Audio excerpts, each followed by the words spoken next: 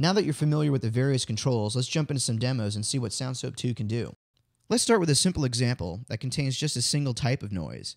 This is a music recording from a cassette that contains a prominent hiss. First, let's listen to the file with SoundSoap inactive to get an idea of what kind of noise reduction it needs.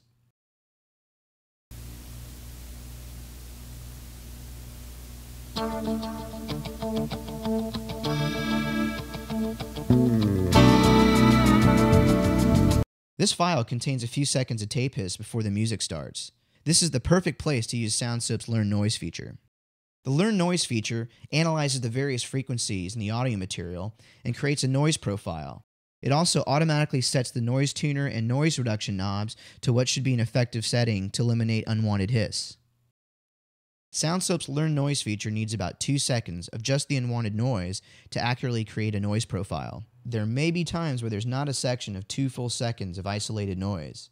In these cases, you can use the timeline's in and out point markers to loop or repeat a shorter portion of isolated noise.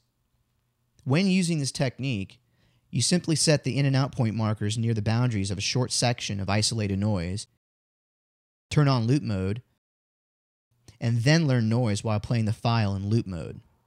In this example, we do have several seconds of tape hiss before the music starts, so we'll use this part to learn noise. Now we'll place the playhead at the beginning of a section that contains just noise, click the Learn Noise button, then we'll click the play button. And after 2 seconds, SoundSoap's broadband noise reduction turns on automatically and the hiss is dramatically reduced.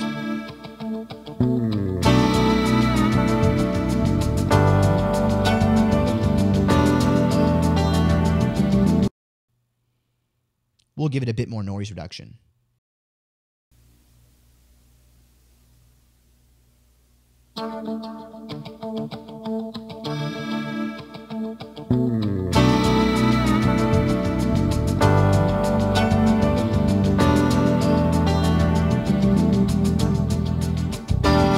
And now the hiss is gone completely. Let's compare before and after. Here's the original file without any noise reduction.